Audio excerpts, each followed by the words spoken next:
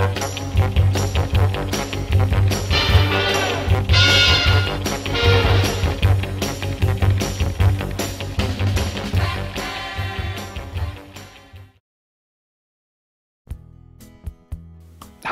welcome back to my in-depth reviews of the Tai Lopez Business Accelerator program. My name is Phil Smyth, and I've just given the introduction backwards, so the graphics are going to be out of sync, but whatever. This, as I said, is my in-depth review of the Tai Lopez Business Accelerator program. This is step number 17.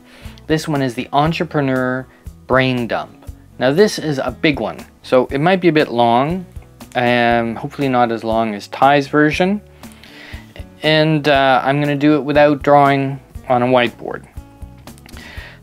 So every once in a while you just need to either step back and look at the big picture, or get what's in your head out onto a piece of paper or onto a video or something like that, because just saying it or writing it down really kind of gives you some clarity.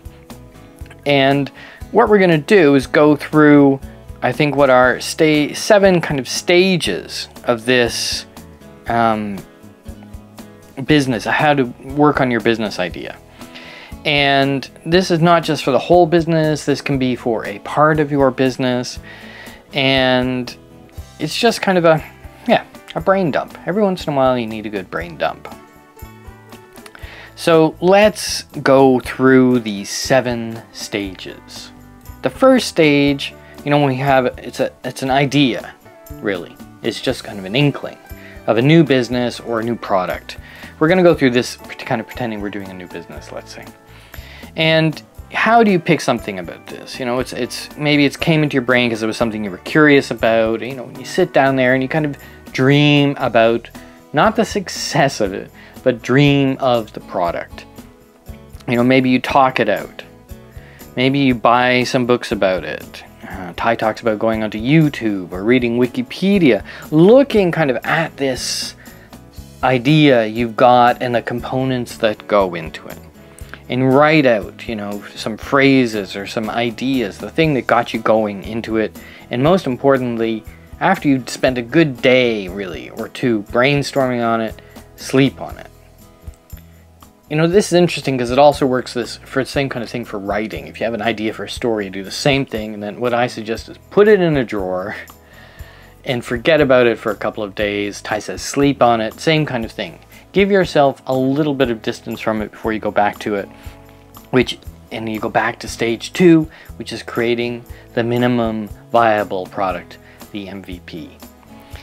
So start on it, you know, just kind of put together something that is the essence of your idea, you know, as fast as you possibly can, and get it out to people who might be the early adopters, you know, and show this idea to them, but most importantly, get their feedback.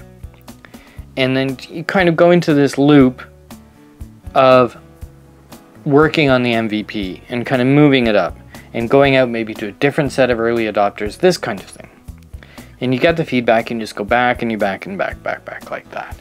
And you do that for a little while until you pretty much, the people who see it for the first time understand it. I'm now putting in my own stuff here, going off of what Tai said. Put in, you know, people who see it for the first time understand it. People are interested in it. The people you think should be interested in it are interested in it. And once you've got to that phase, you can really go on to stage 3, which is the beta. And the beta, it's different from the MVP in that it kind of goes out to a wider audience, goes out really to the world. People who look for it can find it, you know. And if it's a product you're charging for, which I hope it is, you know, and maybe at this stage you're charging very little, you know, there's a call, you know, some people say it should be free. I prefer not to be free if it's something that's going to be charged for in the end. I mean, you can give a free trial, of course, but people should understand that this is something that will be paid for. And at this stage, stage 3, the beta, you should set up your customer support. Most importantly, of course, is to get customer feedback. You always should be doing that. Make some modifications based on that customer feedback if you think it's valid, and do some split testing. You know, say, well, if we had it like this or we had it like this, which one are people responding to? It can be a sales landing page, it could be the actual product itself, or some features, or some user interface. And you're not really doing any marketing at this point, you know? And you may be testing some marketing, but you're not really giving it the big push because you're still in beta. You're still developing, really, this idea or this product or this business even. But you are building up a base, and it's from this base that you can start to, you know, request testimonials. Testimonials, as flaky marketing talk as it sounds, are still carry some weight, you know. If they're the right kind of testimonials, and what they do is they address these concerns that people have. So getting testimonials from real users is important, and also it should be real verifiable users, in my opinion. Because what I do when I go to something I'm interested in and I see testimonials, first thing I do is go and see if I can find these people in the real world, well, Twitter or whatever. And if you can't find these people, or if they're, you know, people with a social media profile of 0 or something like that, then you have to question if those testimonials are actually doing you help or doing you harm. So that's stage 3 of the beta.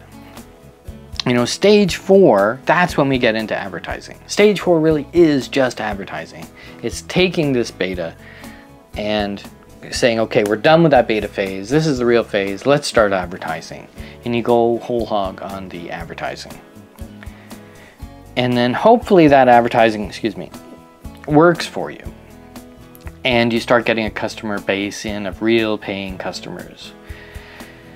And it's at this point where that stage, I'm trivializing that stage, because that stage may take a very long time, this advertising. And getting in a solid base that gives you enough profit, because remember, we don't want to really seek investment until after that. But it gives you enough of a profit or enough of an idea that this is a viable product that you're working on, that you can go into stage 5, which is the expansion. You know, in stage 5 is where you start, you know, getting people in to do customer support, because maybe before it was just kind of the founders, some marketing people, this kind of thing. Get customer support people in, work on your staffing, get up to 10 staff. We're going to talk about that in a future step, I know. And, you know, here's where maybe you get an office, and here's where you set a routine, you know, that every day at 9 o'clock some status emails go out, or this, you know, stuff that a real business does, you know, because if you get to stage 5, you're a real business. Congratulations, you know. And stage 6 is the one that we all dream about, which is profit. You know, and it's here, once you're in profit, you know, you've got your staff and advertising, and you're making a profit after all of that, that's when you get, you know, you make sure you've got your accountant in place, though I think you should do your accountant a bit earlier. You know, your accountant, bank office, bank accounts, you know, insurance, and, you know how you're splitting that money, you know, the reinvesting of that money, which I think is very important for companies to do at the beginning. You know, you understand about your taxes, and, you know, maybe you get some investors in at this point, and you have some C-level staff, you know, like COOs and CTOs and these kinds of things. People, serious people who are pushing your business through expansion. I mean, I've whipped through this in whatever it is, 5 minutes, but by this phase, you know, we're serious, you know, we've got profit, and we've got a lot of customers, and we've got a real presence out there with this little idea that you started with. And also at this stage, this profit stage, is where you start thinking about making yourself redundant, really. Something that you don't have to, you know, go into the office every day. You don't have to be hands-on with everything all the time. Because stage 7 really is the act of removing yourself from your business, you know. And so you have to make sure you've got operations manuals in places, you have people you can delegate to, you can know how to incentivize people so that you feel comfortable that they're the ones handling the day-to-day of the business. And if it's a business where you've been the spokesman, maybe you find someone else who can be a spokesman, so you're no longer the public face.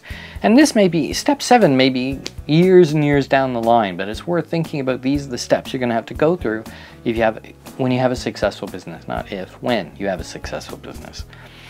And you know, you've got your consultants, advisors, and you've got mentors, of course, and you've really figured out how to scale this business, and you have an exit strategy for yourself. Because what you want to do, I'm sure, if you're like me, you want to go back to the beginning, start thinking of a new business or product or, you know, facet of this business even, and work on that and start all over again. That is the exciting treadmill of entrepreneurship, you know.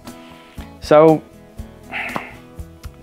there you go. I hope you got something out of it. It really was a brain dump, fast and powerful. And if you want to go back and review it, I strongly suggest that. But you should remember these 7 steps. You know, you got a new business, and then you go to an MVP, you go into beta, you go into advertising, you go into expansion, you go into profit, and you go into removing yourself.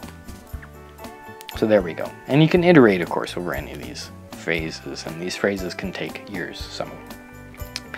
So here's the 3 questions that Tai left us with.